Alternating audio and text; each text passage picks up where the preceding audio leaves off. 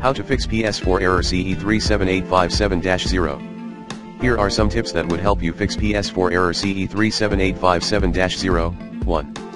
Try reconnecting your storage device. 2. If the storage device is firmly connected but you still see the CE-37857-0 error, disconnect it and reconnect it.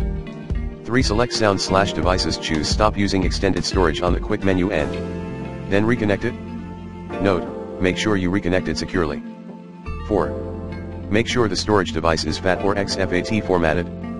If you're still having problems, check Google the PS4 external HDD support article for more help.